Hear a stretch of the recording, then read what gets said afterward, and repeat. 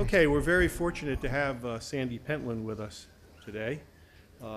He's from MIT, as I know you all know already, and the author of Social Physics, and been associated with the Media Lab for a long, long time, and knew that now the new Institute for Data Systems and Society. He's a member of the National Academy of Engineering, and so I asked him at breakfast what was an unusual thing I could say about him, and he told me that his first job was counting the number of beavers in outer space. So I Googled that because I wanted to be smart enough to introduce you, and it turns out the number is Avogadro's number, which is just really rather amazing. Sandy, it's all yours. Okay. Cool. Avogadro's number, that's amazing. That is yeah. The trick is actually that beavers make ponds, and ponds you can see from outer space. So anyway, so what I thought I would do is emphasize the role of data and new data sources in making policy and in science. And give just a couple of examples and mention some of the modeling along the way. So, oops, gotta do this way. No, so I'm going to start my story here about 20 years ago when we saw that computing was becoming ubiquitous and we were going to have wireless communication. We didn't have Wi-Fi yet, right? And we didn't have cell phones. There were no cell phones.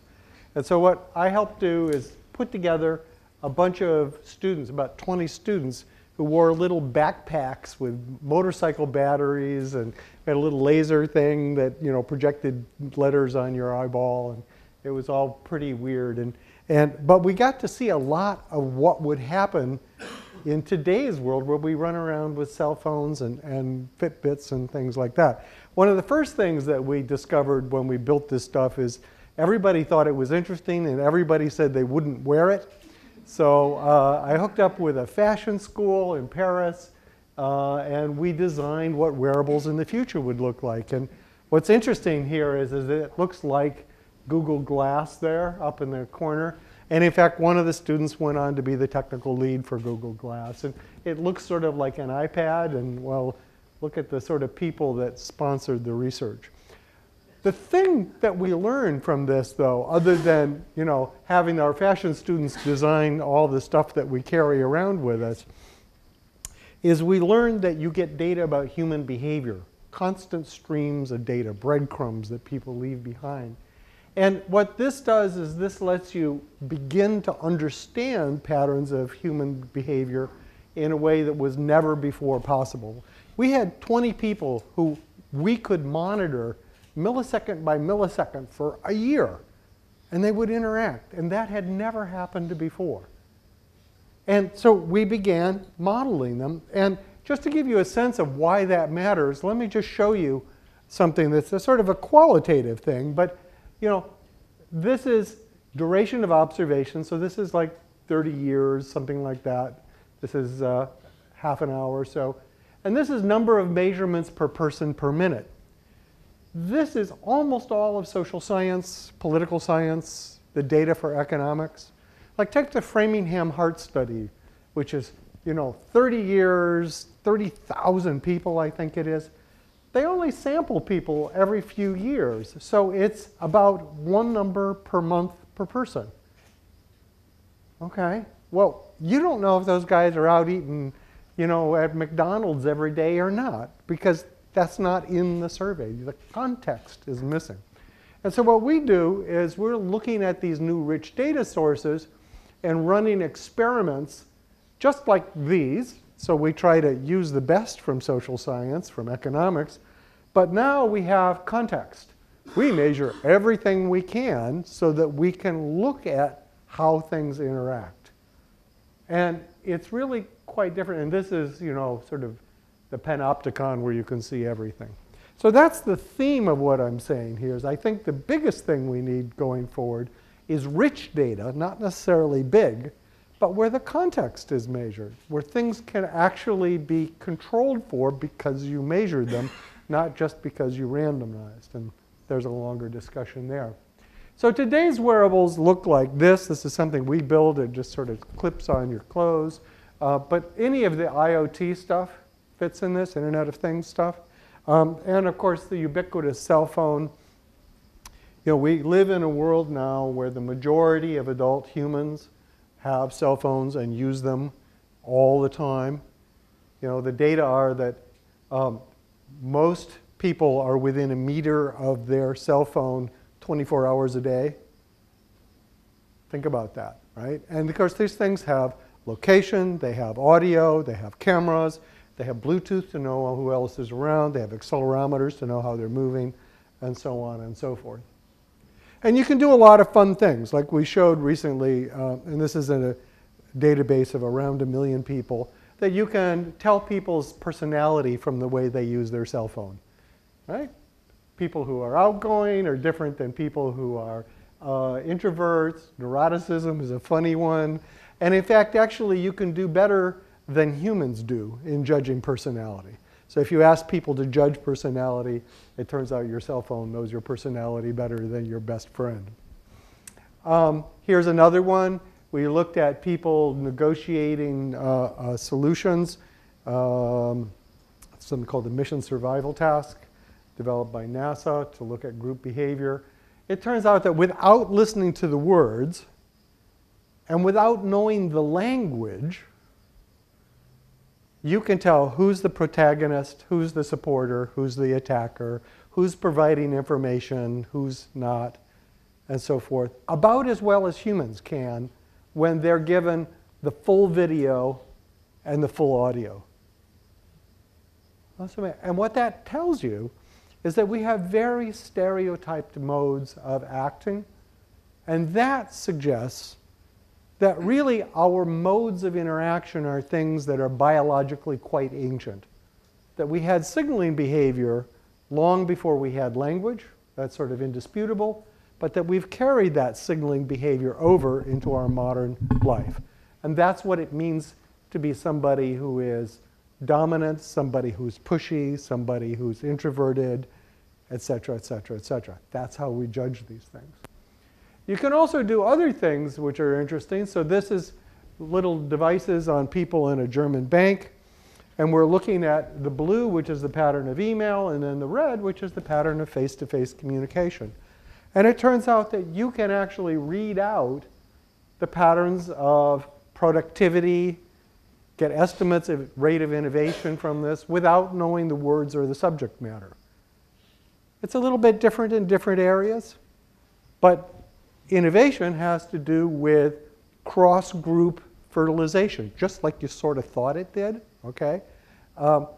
Productivity has to do with in-group communication. And we have nice little mathematical formulas that you can get from that. So that's all fun and games, but you can use it in various ways. I just want to mention this because there might be people that are interested. So we've used the results from things like this to build a distance education tool. So you all familiar with distance education, right? Another word for it is bad TV, right? I'm like, come on, get real, right? And so what I did is I said, well, you know, actually in executive education, what we do is we talk for a couple minutes, just a couple of minutes, and then we have people at tables, experienced, interesting people who are the students, and we have them talk to each other. They learn from each other. Peer-to-peer learning is a huge thing in learning, and we don't do it in distance education. So we built a tool that takes that distance education stuff and then breaks, you know, the 1,000 people that are online into groups of 4 or 5, and incidentally gives them feedback about behaving themselves so nobody dominates and everybody participates and so forth. And the initial sort of thing that we can do will handle 1,000 groups a day. So we'll have millisecond by millisecond measurements of all the interactions in 1,000 groups. And I would submit that that's probably more data than is gotten by all of the academic literature in a year. It's in that ballpark per day. And it's on a very fine grain rather than on a, oh, we did a survey at the end. Ought to change what we understand about groups And some initial results show that we're likely to get about 50 to 100% better retention. Well, that's a big change, right? Okay, so some things to begin. This is, as I understood it, about data, modeling, and policy. So let's talk about that. So the things I've talked about so far are sort of individual things or dyadic interactions, small group things. Let's talk about some larger types of things. So this is people moving around in San Francisco. The black dots, these are cell phones. The big black dots are most popular bars and restaurants and so forth. And if you analyze this, what you discover is what looks like a nicely mixed city is actually composed of subgroups that spend time with each other but not with the other groups. So it's as if there are these different subgroups that are superimposed on each other. And in fact, if you stratify people by these subgroups, you discover that that they have very homogeneous characters. So one group, like this bright green group there, has something like an order of magnitude higher risk of alcohol poisoning. Another group has something like a factor of 5 bigger risk of diabetes. We don't exactly know why. It's not any particular behavior, but it's the ensemble behaviors for this group that spends time together, learns from each other, and shows very similar characteristics. Same is true for shopping behavior, for credit behavior, for voting behavior, things like that. In fact, it's much more powerful than demographics. Recent results with a city in Europe show that this is at least 3 times more powerful at stratifying people than demographics. So all of our, zip code, everything runs off of zip code, right? The demographics for different places, it's this many women, this many men, this income, and stuff like that. What this is telling you is that that's a lousy way to stratify the population.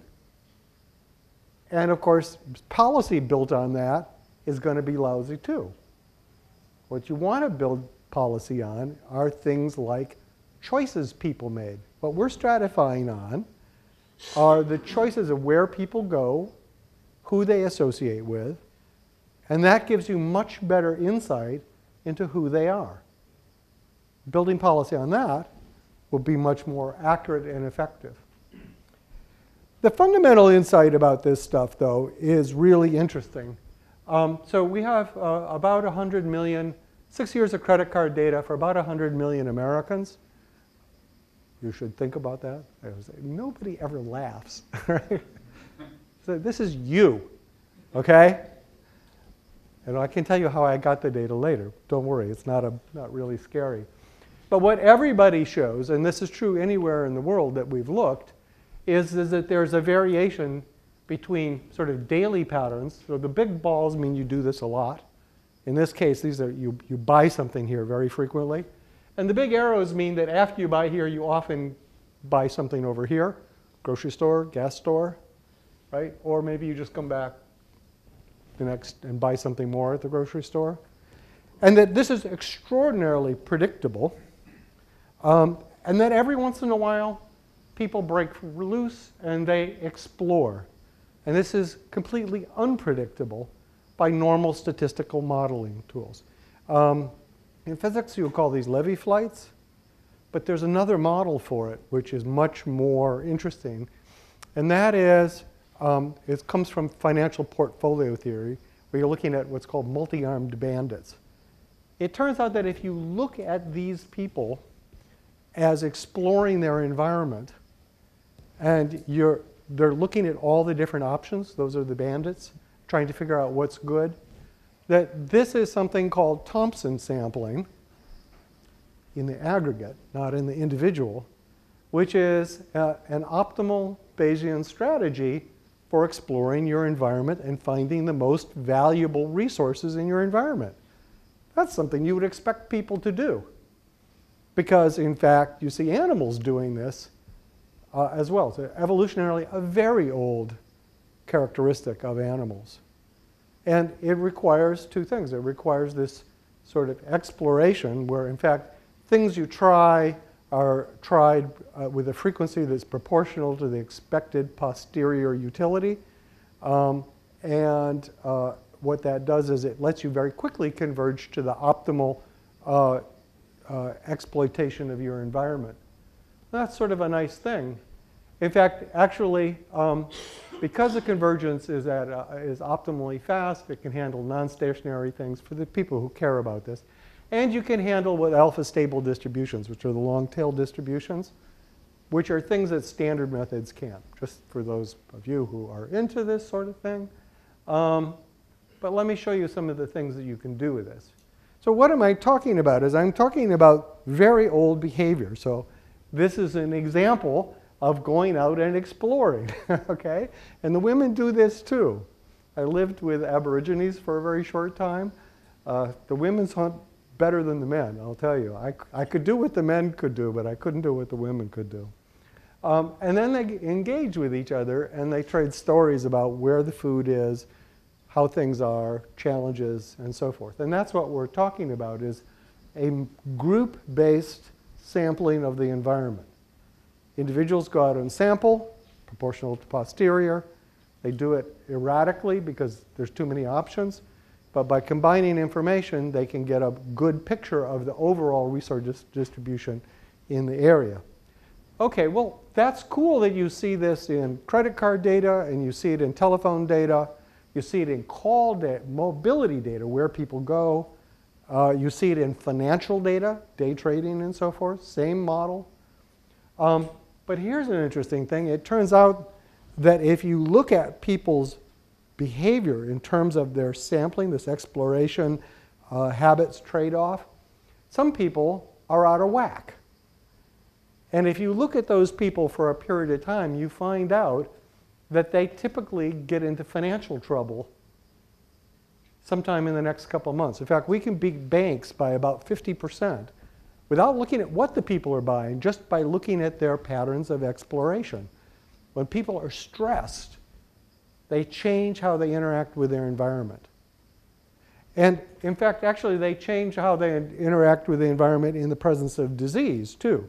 So when we looked at a community for a year, and we kept track of when they had flu, and we asked them depression questions and things like that, we found that the same type of signal could be used to detect when they were coming down with a disease, either flu, depression, sometimes food poisoning. And they were characteristic disruptions, too, which is interesting. Now, in terms of policy, Todd Park, who's the Chief Technical Officer of the United States, said, this is something that will save our healthcare system. What he meant is that if you can find when people are getting sick, when they're right at the beginning of getting sick, then you can reach out to them and you can intervene. And you're much more likely to be successful if you do that, and it's going to be a whole lot cheaper, almost an order of magnitude cheaper. Okay? Now, we haven't gotten this actually to work, but Kaiser Permanente, I mean, it worked as well as Todd thought anyhow, but Kaiser Permanente, which is the largest vertically integrated health service in the United States, uses this, is the largest investor in this, uses it to be able to look at chronic patients who are at high risk for reversion of various sorts, for incidents, and it's like a check engine light. When someone with diabetes or somebody with chronic heart failure shows a change in their exploratory behavior, they give them a call. All right? Simple sort of intervention, changes things rather dramatically. You can do this same sort of thing at scale. So this is data from Foursquare for 300 cities, 150 in the US, 150 in Europe. And what we looked at was the amount of exploration that people did in the different cities. And then we plotted that. So exploration that resulted in face-to-face meetings. Okay? So exploration that resulted in information transfer of some sort. Might have just been talking about the football game. We don't know. Okay? But if you plot that versus GDP per square mile, you find an interesting relationship. In fact, it accounts for about 90% of the variance in the United States. You can get the same relationship for patents. You can get the same sort of relationship for startups and startup investment. What argues is that this exploration for opportunities that we see in hunter-gatherers is still operating in modern society, but now finding opportunities, spreading opportunities results in startups, increased GDP, and so forth. Now this is not, yes? What is the social time engagement density data? What is that? I said it's Foursquare data, check-in data. So it's when people check in with each other. So I'm with my friend, so forth. So we know where they live, we know where they check in, we know where the other person lives, so we can look at the pattern of stuff. Okay? This is not a really causal model, okay? This is correlational. We have a lot of data that argue that it is causal, but this data is not it, okay? On the other hand, there's enough other things about this that some of my friends are using this to begin to design what would happen if you changed the transportation structure within a city. You notice that Europe and the US had different slopes in that graph, and that's a reflection of the different transportation infrastructure in Europe and the US. In fact, you can read out the average commute time from that slope, which is something to do with, you know, how many people can you get to within an hour in your environment. It's different in Europe than US. So they said, well, gee, if that's the case, then what can we do? Well, we could look at London, where they happen to live. They're thinking about putting in a new subway. What is that going to do in terms of moving London? Let me move back here. From here up to there, right? What would be the expected increase in GDP? And they made nice little graphs of this. So this is the proposed line. You see green things are where they expect GDP per kilometer to go up. Red things are where they expect it to go down. And so on the basis of that, they argued for having a north-south line to sort of balance off the places that go down. Now, if you think about this for a minute, you can criticize this in various ways. But what we're talking about is something that's actually pretty revolutionary in public policy. We are talking about designing infrastructure to improve GDP. It's not, oh, this would be really good and people will like it. It's not, oh, yeah, well, greater access and maybe that will result in, no. There's actually a mathematical model of how transportation turns into GDP. Now, you can criticize the model, okay? But this is showing that you can build stuff like this once we have this data, okay? So what we should do is the experiment. We should build the subway, and we'll go back and ask, how does this really work out? Is this a good prediction? If not, what in the model do we have to change? That's a really revolutionary change, I think, in the way we do policy. Here's another thing we did in London. So I talked to O2, the carrier there, and the Open Data Institute to release data about crime and about movement within London during the holiday periods, the Christmas periods. And what we discovered is that the crime hotspots could be predicted very highly accurately. Now, it's not people, it's hotspots. This square, this neighborhood will have a crime spike by changes in the mix of people in the square. So if you have a square, right, people from neighboring towns typically go to that square, right? If that changes, if that mix of different people changes, that's a sign that something's happened there, and that induces stress, and about 50% of the time, that stress resolves as crime. The other 50%, it's a good thing. So you don't really know, but what this tells you is this tells you this mixing, this exploration between different populations has a really concrete effect in terms of social change. And some of those social changes are bad, some of them are good. So let me show you our sort of current idea about using this, which is let's go crazy. And this is the Kavli Human Project, and it's led by Paul Glimcher at NYU. I'm just helping him with instrumenting it and figuring out what to do and causing problems, as I usually do. And the Kavli Project is really amazing. We are going to watch everything that 10,000 people in New York City do for a period of 30 years. Okay?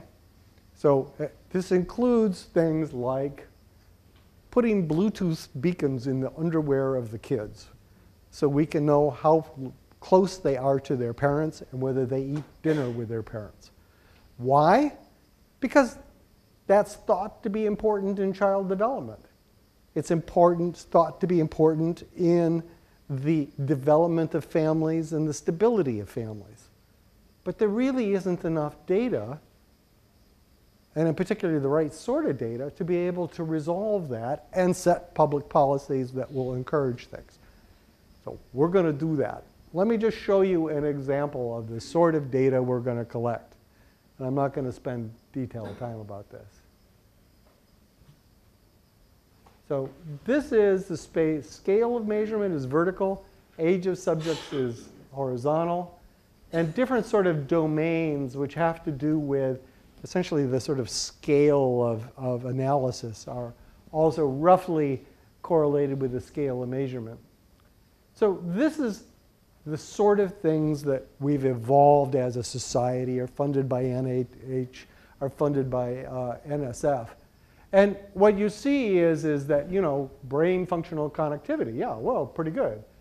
Genotype, well, actually, we don't do that except occasionally. Education history, well, only when kids are young. Crime we take care of in middle life. But there's a lot of blue space where we're not doing very much. And that's important, not just because it's not being studied, but because you can't know the connections between, for instance, your biome, your internal gut bacteria, and cancer. Why? Because you don't have both of those in the same person. Or the connection between child behavior and genome in schools. You need to have all of those things in the same person for a longitudinal study. And so what this is really doing is defining the gold standard of what it means to be healthy and how health breaks down into disease. And it's really amazing that, you know, the science of medicine is the science of disease. It's not the science of health. You've heard that all the time, right? But what this is doing is this is saying, we need to make a science of health. We need to know what typical people do. And incidentally, the sampling is the correct sampling to correctly represent all the different ethnic, racial, age types throughout New York City.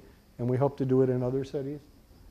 And what that will do is give a sampling of the space that looks a little more like this. So some of it's still episodic, like RNA, microbiome, things like that. But it'll give us, for the first time, a really complete picture of entire lifespans. And, you know, if you came to this sort of de novo, you'd say, well, yeah, of course, this is the first thing you do to find out about humans.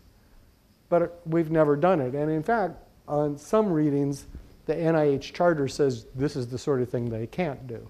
So NIH is doing some specific things in here, but mostly it's private money. Just saying. Here are some things we do. So participant, questionnaire, documents. See, I'm going down the middle here. Surveys, sensors for air quality, ambient noise. Those will be continuous for the 30 years.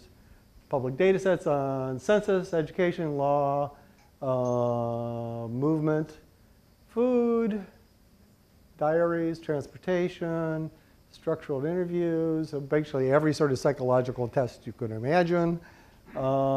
Physical exam, weight, height, blood chemistry for genetics, urine sample, saliva sample, hair sample, biome, stool sample, EMRs. Turns out New York has a very consistent electronic medical record system, so you can get everybody.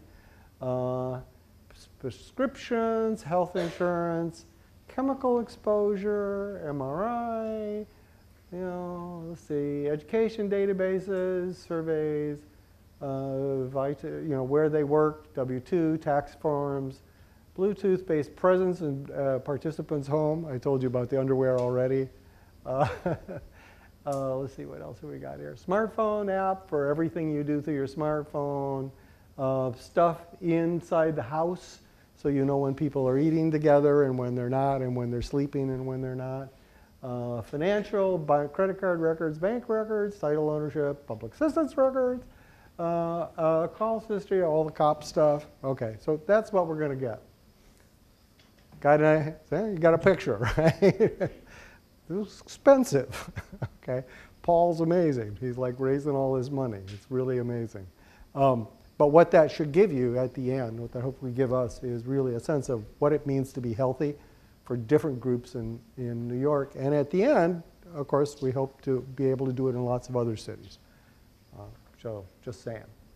Okay, so I've talked about the health stuff. Let me talk about some other stuff that we've done. So when we realized that we could do stuff like use phone records or use other sorts of records to do mapping of poverty, turns out that works really well. You heard about Ebola. You can track infectious disease using these sorts of records because of changes in behavior, because a lot of infectious disease travels via people. So if you know how they interact, you can do things. And so we've done a number of experiments. The main one is with Orange. The first one was in Cote d'Ivoire. So what we did is we got all of the phone records and all of the UN records and all the CIA records and all that, everything else we could get for the entire country for a month. And we put that together and we aggregated it so that it was anonymous and couldn't be re-identified. And then we put out a call and got 100 academic groups from around the world to figure out what you could do with this sort of rich context data for an entire country. Turns out you could do a lot. I've told you a little bit about it. I'll show you just a little bit. Working with Telefonica, where I sit with a board of directors, we did a datathon in London. You saw the crime stuff. That came from that. Senegal, same thing as Cote d'Ivoire, but a couple of years later, we had our sort of systems down a little better. And some of my buddies that we have a collaboration used our tools in Italy, northern Italy. So we actually have the most amazing data set you can imagine from northern Italy, which includes mobility, call patterns, medical records, purchase records, financial records, government records for the entire population. Now, it's not individual records, it's aggregate records. But from that, you can tell a lot. So for instance, some of the things from these big meetings that we have, where we, like I said, there's hundreds of academic units that come together, we figure out things like poverty level. Turns out that people's mixing that exploration predicts their poverty level really, really well. In England, for instance, the R squared is 0.85. That's like awesome. Optimized transportation infrastructure, figuring out where the buses ought to go, because they don't know, actually. They don't know where people live and work. And so, for instance, in Cote d'Ivoire, we were able to improve the transportation system by some 10% just by rerouting the buses, because they didn't know where the people lived, where they worked, where the buses were supposed to go. It's not magic. This is just data. Optimize the electric grid. Well, the same thing. Where are the people? If you don't know where the people are and where they go, you don't know where to put the electric grid out, and you don't know how to roll out your various sorts of infrastructure investment. Here's malaria. Other diseases can be the same because, of course, infectious disease you can understand. It's people interacting with people. Malaria, there are reservoirs, physical reservoirs where the mosquitoes live. And you can backtrack and say, well, people who are getting malaria actually all were right here, and that must be where the mosquitoes are. Right? And so you can go in and look at things. Anyway, so those are some of the things. We've developed an infrastructure for this, which allows companies to contribute data for the public good. It's called OPAL, which stands for Open Algorithms. And the idea is not to do data sharing of raw data, but to share only aggregate data that's useful for doing these sorts of things. And this is the result of those experiments in Cote d'Ivoire, in Italy, in England, in Senegal. And it's gotten a lot of reception in Europe as a way to bring private data into the public sphere. Most of the data that we can use to make our society better is not government data. It's private data from telcos, from banks, from drugstores, from transportation companies, et cetera, et cetera. And today, there's no good way for them to contribute data into the public good. And that's what we're trying to build here with funding from Orange, from the French government, the World Bank, Paris 21. So if you're interested in that. This effort has had some practical policy effect. So about a year and a half ago, I was asked to be on this special committee by the UN Secretary General as they forged their new Sustainable Development Goals.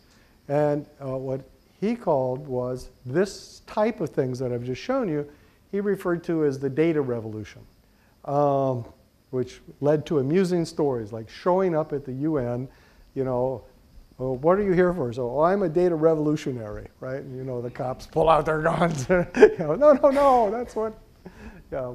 Anyway, so what has been enacted into the Sustainable Development Goals as a result of this effort is a commitment by every nation on Earth to measure 171 KPIs, indicators, of health, inequality, genocide, forced movements, environmental degradation, using things like I've just shown you, together with government data, of course. And it might actually happen. And the reason it happened is might actually happen is donor countries are really tired of pumping a lot of money into recipient countries, and not seeing any results.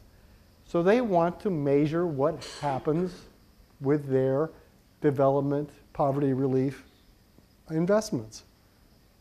So they want to demand, they're beginning to demand that these sorts of data measurements be used regularly so that they know whether their hundreds of millions of dollars of poverty alleviation are actually having any effect or not. Because today, you don't know. I think this is really interesting. Let me sort of give the example that inspired this. So it was two things. One is the fact that you can now measure stuff like this. It's a very noisy measurement. You have to be careful. It can be biased. It can have lots of problems, but you can actually measure it, and you can measure it cheaply and quickly.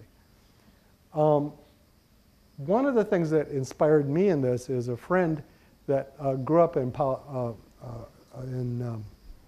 Sao Paulo, and he got them to change the Constitution of Sao Paulo to do the following. If you run for mayor there, you have to write down your promises of what you will do. And if you get elected, they appoint independent commissions to evaluate you on those promises every 6 months. People are laughing. Accountable politics? How could that happen, right? Oh my God, it's really hard to imagine. This is accountable politics. It's a baby step.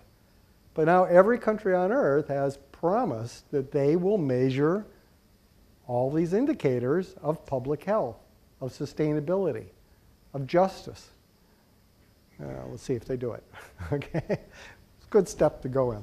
So let me end up with one other thing, which is a lot of this depends on having access to data and that bad things don't happen to data.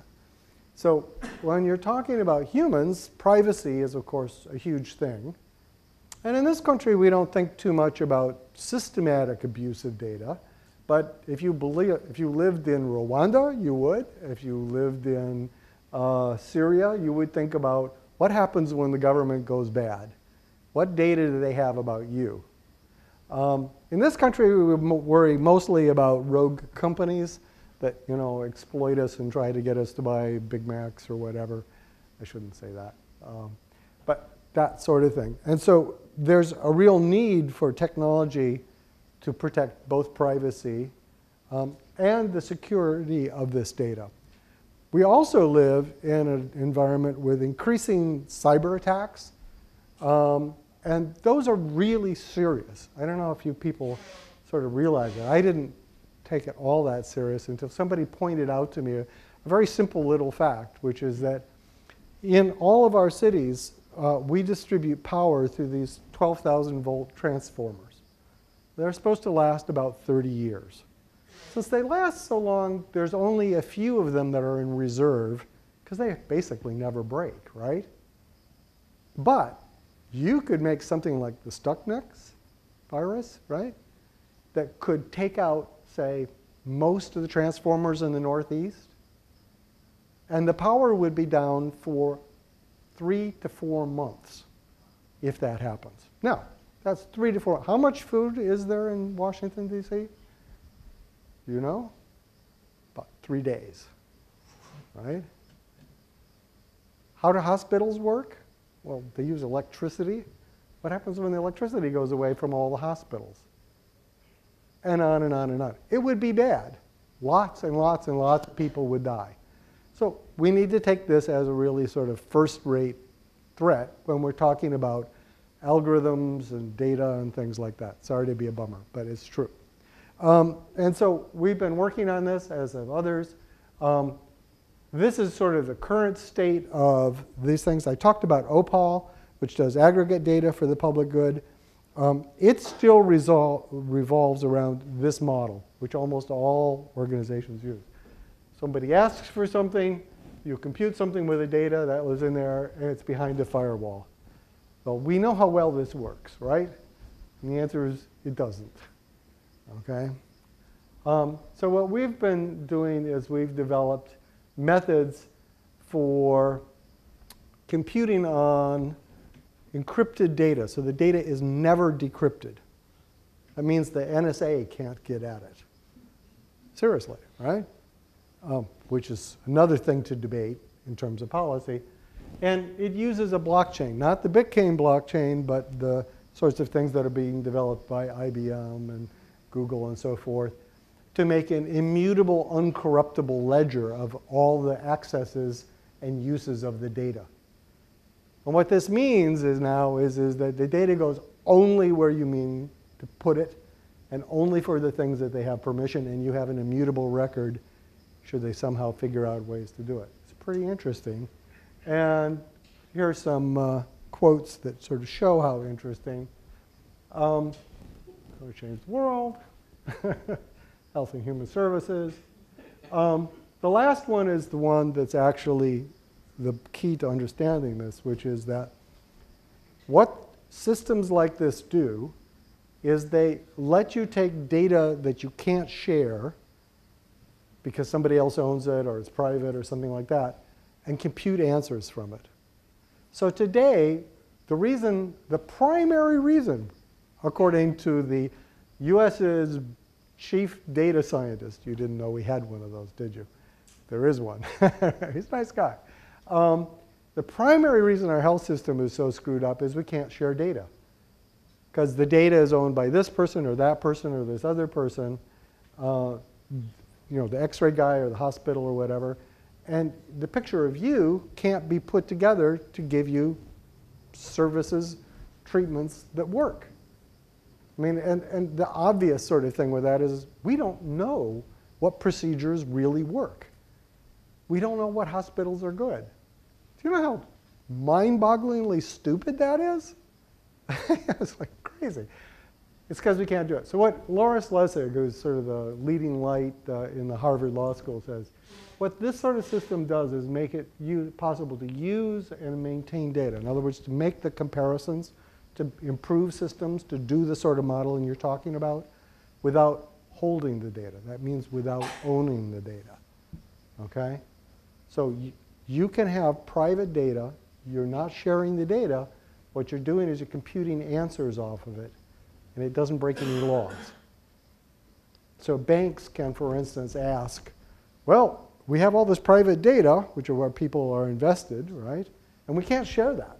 This is the way it is today, which means we can't tell you, for instance, things like how much of all the investments we have are in credit default swaps. Now, that little question resulted in the 2007-2008 disaster. The fact that they couldn't instrument the risk in the system because privacy and ownership laws kept them from sharing data. What this does is let them compute that. It's early days. There'll be other systems. But you ought to think about this because you need to share data to be able to do these sort of policy things. And the OPAL system is a simple version of that. Even non-technical legislators can understand OPAL, right? This is way more complicated, but it really changes the legal ground. So that's it. Thank you.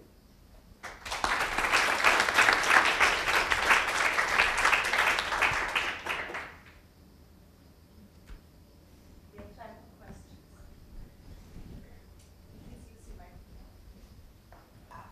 microphone. Thank you. Wonderful talk. Truly inspiring. Quick comment and a question. As an economist, and I even hire engineers, if you can believe that, we like numbers because we like to optimize things, just as you suggested. Trouble is, I work in government, and every time we come up with a solution, say this is optimal, my colleagues in public health come back with one word that says, yes, but we're not going to do it. That word is, yes, but it's not equitable or it's not fair in our lights or our part. Warm and fuzzies are not generated usually by optimal. I think, for example, that designing transport systems based on increasing GDP is a wonderful solution. I can tell you in Atlanta, they don't do it. So my question to you is, in terms of optimizing and using big data, how are you actually going to, it could drive solutions, but how can you get to the point where you said, you know, they actually use the data in a way that most of us in a room, if not all of us, would say, yeah, that's the right way of using the data, as opposed to abusing it or ignoring it? So there's several pieces to that question. So the part I mentioned is privacy, who controls the data, security. Those are questions that you need to answer before you can have the data at all.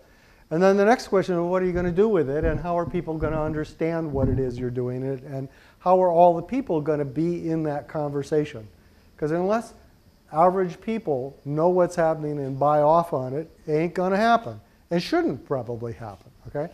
There are some things that are have wide agreement. For instance, when we map pockets of poverty, that's so government resources can be put towards the poor pockets. Nobody complains too much about that. The buses system we did in Cote d'Ivoire, that was because they just had the buses in the wrong places, and all these people had abnormally long commutes because they didn't know, right? No real argument. When you talk about optimizing GDP in London, it's controversial, right? And so the question then is, how do you have policy discussions? And I have a whole thing about that. It's like, how do you make smart decisions? And obviously it involves diversity in voices and things like that. But actually, how you make decisions is one of the key things. It's, first you need to know what the data are. Then you need to know how that relates to the things you care about and what the things you care about are. And only then can you begin making decisions about it. And, this is a major problem in our sort of policy. Let me go on a rant for just a second. Sorry. Law cannot keep up with technology. It's never been true. It's incredibly true now. And as a consequence, we have stupid law, outrageous, abusive technology, and general disgruntlement all around. And legislators and lawyers are beginning to understand that what you have to do is specify values, what it is you're trying to achieve, rather than how to achieve it. So there needs to be law that specify, for instance, privacy or security in terms of what is the goal, not how do you do it. And then it's incumbent on people who propose solutions to show that they meet the goal. And fortunately, I think people are beginning to understand that, but we need to encourage more of that. An example of a nice thing is I had lunch with the Secretary of Commerce and the EU Vice President of the Digital Market. And both of them just emphatically agreed that they could not write privacy regulation anymore, not in this age of Internet of Things and stuff like that. They had to insist that standards be met, performance standards be met, but not specify how to do it, because they knew their organizations would never keep up with this. So anyway, little rant. Ben Schneiderman, University of Maryland. Thank you, Sandy, for a wonderful talk. You're getting better all the time. I really appreciate it. Wonderful. I want to engage in the issue of the governance structure, the social mechanisms, the reward, and the motivational structures. I'm part of a steering group for NSF-supported CRA, a series of workshops starting in August about developing the research agenda for cyber social learning systems, which is very aligned with what you're saying. You've been fortunate to be in organizations that gave you access and which were ready to participate, and you created that environment. But how do we create, for example, a learning health system where, you know, the White House office, the Biden cancer moonshot on the day of its launch says 17 hospitals, university hospitals, will share their data about cancer. Well, the New York Times went to them and said, not, you know, and they said not quite. And how do we create a data to knowledge to action mechanism or governance structure which provides the right encouragements for sharing data, for raising the quality of the data, and then once you have a recommendation, how do you get people to change their behavior? I see it as a large social and motivational structure. It's a huge problem. You know,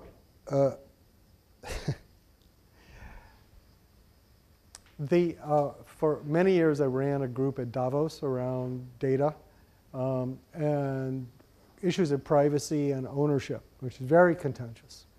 And the only way we could make progress was by finding things where everybody won in the short term. I don't mean in the long term, in the short term. And you have to try and find a way to frame it where everybody says, yeah, I can tell my board of directors, you know, this spring that I'm doing this because it's good for our organization. Or I can tell the voters that I'm doing this spring because it's good for them. And it has to be real, it's not BS. And sometimes that's really hard to find. You know, and you have to get into the details. Health is particularly bad because we froze it far too early. HIPAA was maybe a good idea when it was done. Now it's used as a defense against data sharing. Right.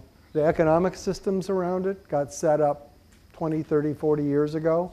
Now they're an impediment that shouldn't maybe have been put into sort of stone. And that's this notion of building legislation that specifies achievement level rather than method. If that had been done, then people couldn't hide behind the letter of the law to prevent change. Could you give us some examples that have worked where a governance structure actually got the right thing done?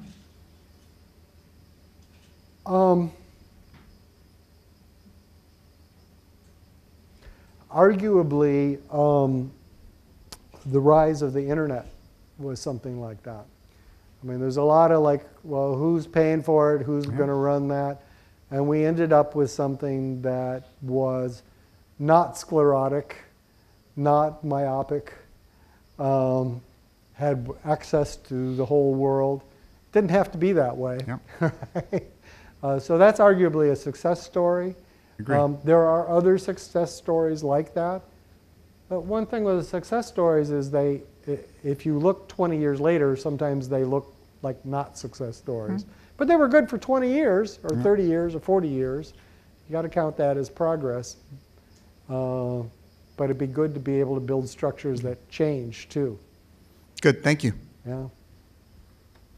I'm Mark Charette from the National Institutes of Health, and could you use these systems to maximize exploration patterns? Yeah. I mean, we distribute billions of dollars based on primarily investigator-initiated ideas, but sometimes those ideas overlap. I mean, how could you make sure that you're maximizing your chances of exploring certain areas of biology or whatever? Making any change, this is one of these systems that's frozen, right? Any change is going to be a lot of screaming and yelling and carrying on. But I was very interested in the IBM system, right? The Watson system, because they were building a semantic map of all the different things that were published, right?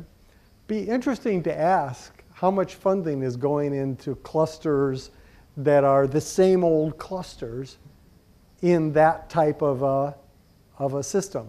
That might be a measure. You can go much simpler models of spread or diversity in topic. But I'd sort of think about approaching it that way and saying, well, how could you measure the diversity of what you fund rather than along with some of the existing metrics? I mean, I've never been on a study section, but many of my best friends have. And it seems like they are a mechanism that is tuned to remove diversity, intellectual diversity. And I don't mean that as a criticism, it's a political process, right?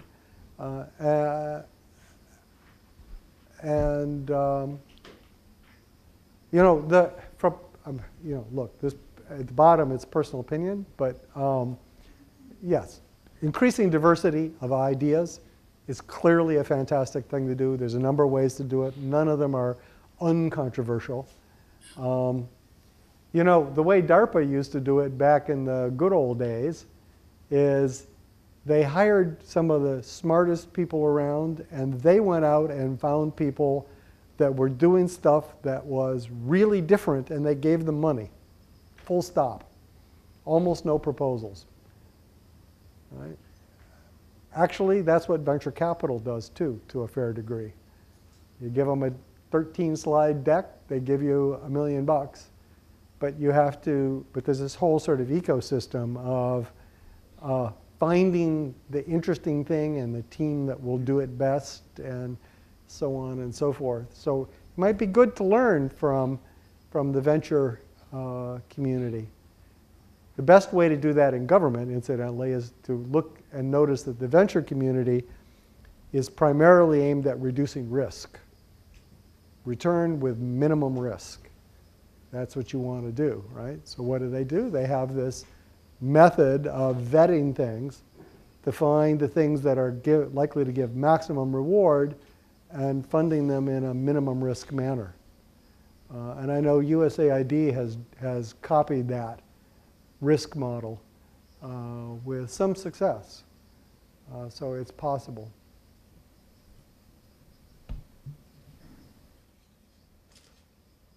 Thank you, Sandy. Yep. Good.